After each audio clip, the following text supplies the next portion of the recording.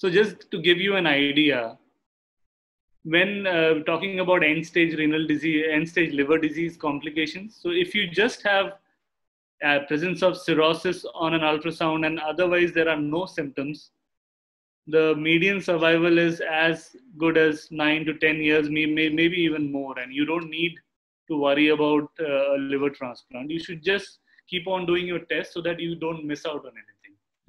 Once you start getting decompensated cirrhosis or complications of cirrhosis, as we talked about, the survival goes down rapidly to 1.6 years.